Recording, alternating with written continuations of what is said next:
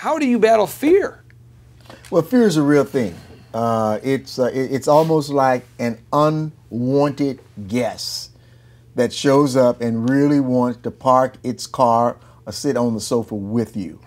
And the thing about fear is that it never really lies to you. It only tells you the truth that takes you down rather than the truth that can lift you up.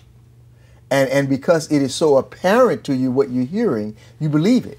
And that's what fear does. It just feeds on itself and grows. So how does one get rid of it? You know, what do you have to do in order to move yourself beyond that fear situation that comes up in your life? For me, it does show up. But you also have to have memory of days when you didn't have fear, counting those little successes as if they were really, really big ones. And I think there's a couple moves you can do here if you're feeling like you're stuck with fear. I've heard people say you either have to be dumb or numb. Now, I kind of have a unique hybrid where I do both, I think. But what I'll do is if I am just freaked out like today, we had a presentation today, and I'm a little bit freaked out because I know who's going to be there. You know, I know who's going to be. I was thinking there's going to be a big crowd. Now we're down to just 3 or 4 people, and the 3 or 4 people who are there are the people who needed to be there. And I'm saying to myself, oh, because this is going to mean it's more one-on-one questions.